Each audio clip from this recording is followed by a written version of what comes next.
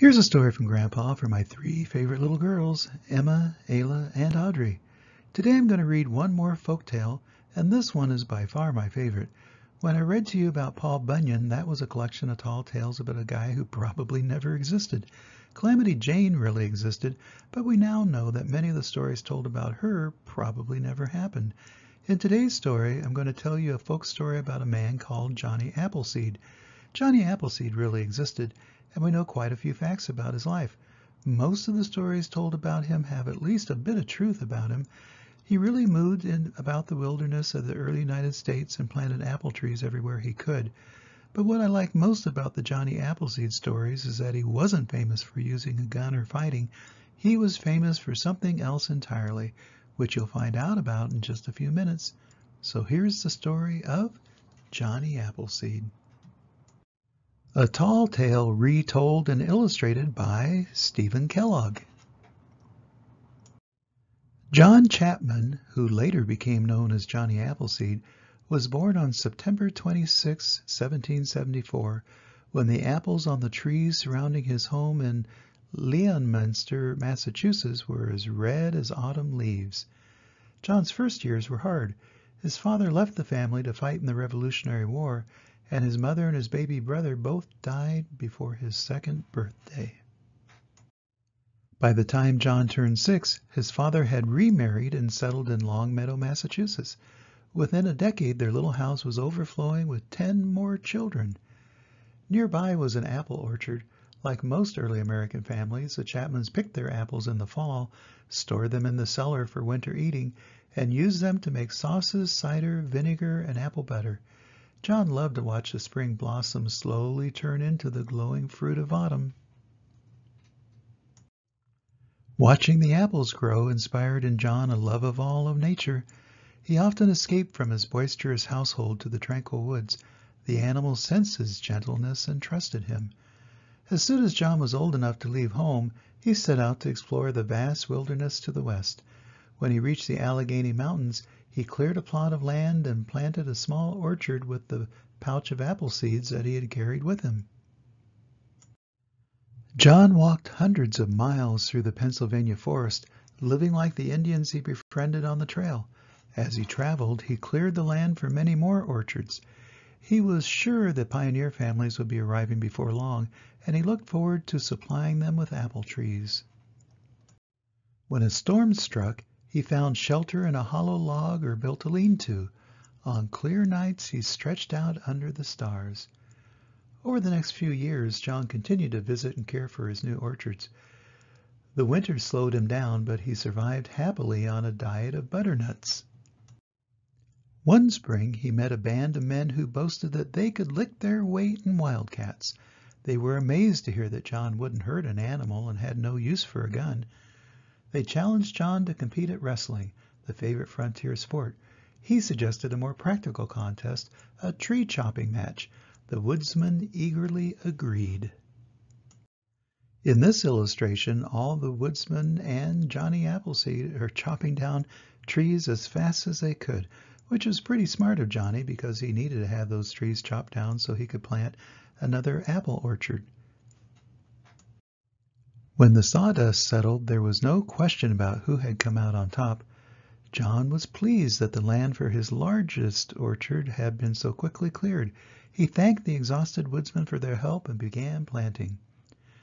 During the next few years, John continued to move westward.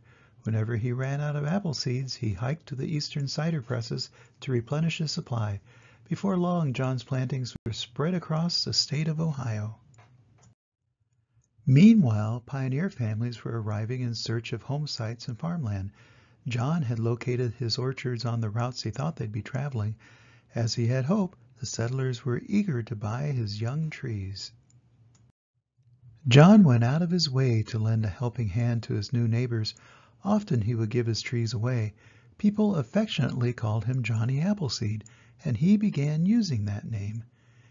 He particularly enjoyed entertaining children with tales of his wilderness adventures and stories from the Bible. In 1812, the British incited the Indians to join them in another war against the Americans. The settlers feared that Ohio would be invaded from Lake Erie. It grieved Johnny that his friends were fighting each other, but when he saw the smoke of burning cabins, he ran through the night, shouting a warning at every door. After the war, people urged Johnny to build a house and settle down. He replied that he lived like a king in his wilderness home, and he returned to the forest he loved. During his long absences, folks enjoyed sharing their recollections of Johnny. They retold his stories, and sometimes they even exaggerated them a bit. Some recalled Johnny sleeping in a treetop hammock and chatting with the birds. Others remembered that a rattlesnake had attacked his foot. Fortunately, Johnny's feet were as tough as elephant's hide, so the fangs didn't penetrate.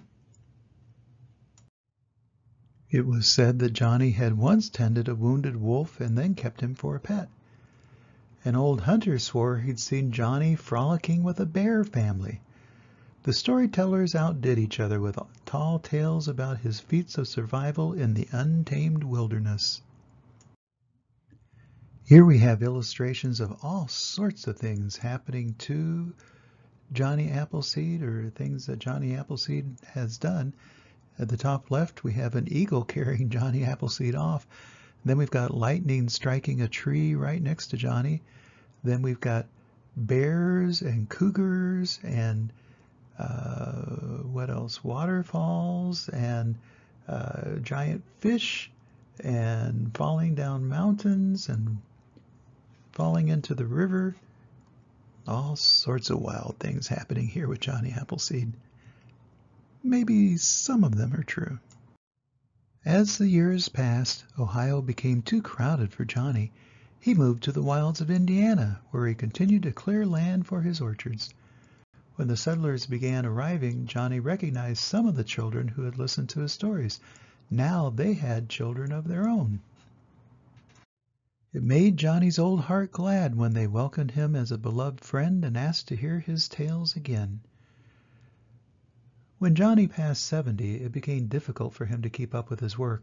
Then in March of 1845, while trudging through a snowstorm near Fort Wayne, Indiana, he became ill for the first time in his life.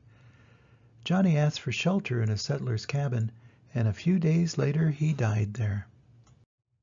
Curiously, Johnny's stories continued to move westward without him. Folks maintained that they'd seen him in Illinois, or that he greeted them in Missouri, Arkansas, or Texas. Others were certain that he'd planted trees on the slopes of the Rocky Mountains or in California's distant valleys. Even today, people still claim that they've seen Johnny Appleseed. In this final illustration, the artist has drawn the states that Johnny Appleseed spent time in: Massachusetts, Vermont, New York, Pennsylvania, Ohio, Indiana, with all sorts of things going on to commemorate Johnny Appleseed's life. And that's the end of the story. I hope you like this story, because I really do. I think I would have enjoyed living a life like Johnny Appleseed's, roaming around the wilderness, planting trees, telling stories, and being friends with everyone. That's a life worth telling tall tales about, don't you think? Always remember that Grandpa loves you. I'm not exaggerating, and I hope to see you soon. Bye-bye.